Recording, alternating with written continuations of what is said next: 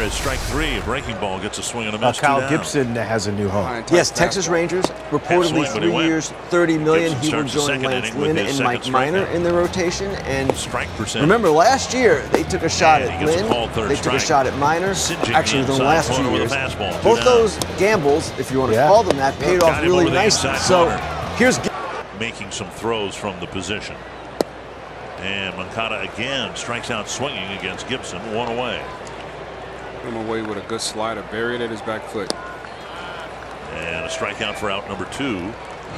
Best sliders in the game right there.